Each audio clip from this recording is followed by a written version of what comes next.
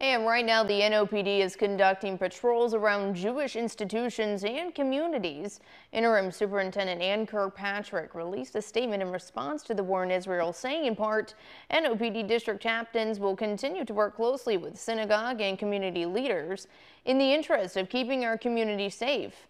And tonight, the Jewish Federation of Greater New Orleans and the Greater New Orleans Clergy Council are hosting a gathering to pray for peace and to mourn the loss of life in Israel in the wake of this weekend's attacks.